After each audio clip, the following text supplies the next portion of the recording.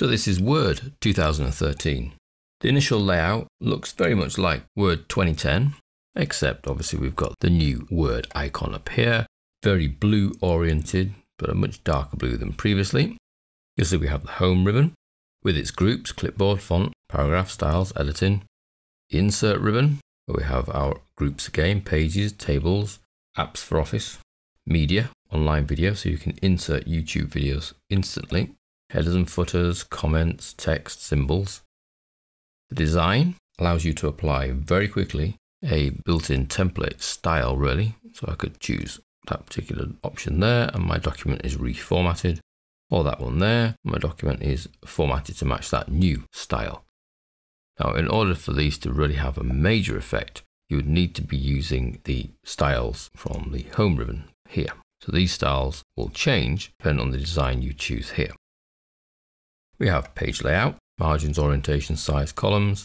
References allow you to do table of contents, looking up with the bibliography, insert footnotes and endnotes, etc. Mailings for your mail merge. Review, spelling and grammar, comments, track changes, those kind of things that you're used to. And view allows you to change the print layout, but you can change the web layout, reading mode, outline view, draft view. We can choose to zoom in using the zoom options, multiple pages, just the page width, one page as a whole, split a new window will work with multiple documents open, and we can switch between open documents. Currently there is only one document open, so this whole section here is grayed out. And you'll find that the Word macros are in the view section as well. Now the biggest change really is in the file. So we now have a lot more options in what used to be called the back office, but effectively it's the file menu expanded. The little back arrow here will take you back to your document. Info will tell you about the current document, so we can see its size, number of pages, number of words, how long has been spent editing on it, its title, any tags or comments that have been added, last modified, created and last printed. We can protect the document for here, we can check for any particular issues, and we can even manage the versions of this particular file. If we want a new document, we can go to New. Here's our blank document, and then there are plenty of built-in templates. And you can even search online for other templates that match the style of document you're after. We can open documents. These are our recent documents. I can simply pin. No matter how many more documents I open, that will stay fixed in this panel. And I can unpin it if I no longer need to retain it there. You'll see the SkyDrive option, the computer, or we can add our own location. And you'll find that they are pointing either to SkyDrive locations, so that's either your own SkyDrive in a particular folder within there, or someone else's SkyDrive that you have access to, or an Office 365 SharePoint server. We can save this document, and you'll see that's a straightforward command.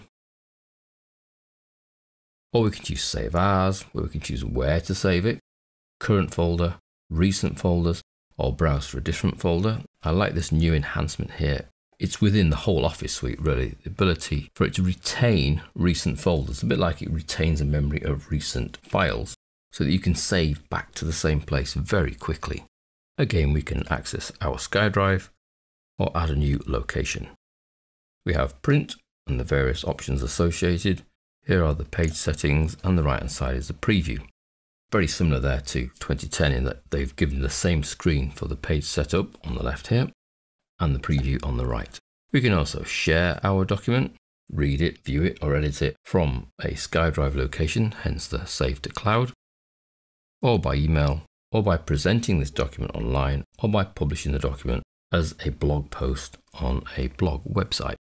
We can also export the file into PDF or change its file type to perhaps an older format of Word so other people without the latest version can read it, or even into Open Document Text ODT extension.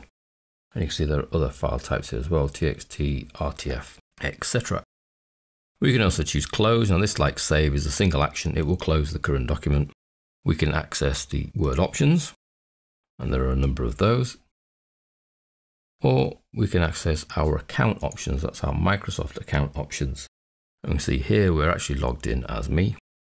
And then there are a number of connected services, which is my Office, SkyDrive, and even my Facebook account. So that's the file menu.